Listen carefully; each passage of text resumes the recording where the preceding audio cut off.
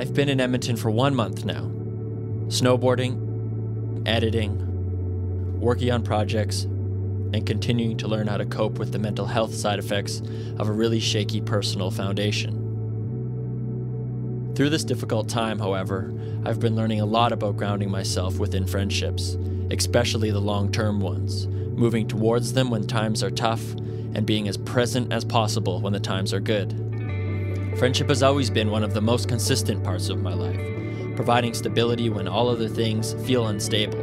My pals are part of my foundation. I remember once explaining to a friend that I enjoy having a mind like a bouncy ball in an open room, as long as the perimeter is set, meaning that I enjoy taking unique opportunities and letting my mind work with different and sometimes difficult philosophical concepts, as long as I know my foundation is able to keep my bouncy ball brain from drifting too far into left field.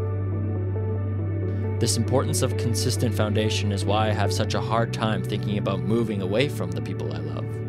Sure, you can make friends anywhere, but you can't make 15-year histories with anyone, anywhere. In David White's book, Consolations, he wrote that the touchstone of friendship is not improvement, neither of the self nor of the other. The ultimate touchstone is witness, the privilege of having being seen by someone, and the equal privilege of being granted the sight of the essence of another, to have walked with them and to have believed in them, and sometimes to just have accompanied them, for however brief a span, on a journey impossible to accomplish alone. Without witness, life is difficult to maneuver through. It has a way of making you feel very alone at times. You can get lost in thoughts of how no one knows the way your mind works or can understand the emotional pain you may be going through because they've never experienced what it means to be you. Which is entirely true. No one has experienced what it means to wake up day in and day out living your life, cooking your meals, loving who you love, and making both the incredibly simple and torturously hard decisions that you have to make. Your happiness is entirely up to you, and therefore, it's also your responsibility to acknowledge the valuable friendships in your life, the ones that make you feel understood, at least some of the time, and believed in during those times you do not feel understood.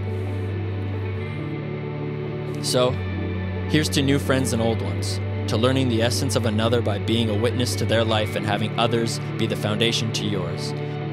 Here's to Christmas hangouts, New Year's shots, and casino losses. Here's to having people who are willing to snowboard with you, shoot pool with you, stretch with you, and hug you. Here's to not turning a blind eye to those who love you the most, but instead making them feel appreciated for who they are at every moment we can. Here's to friendship.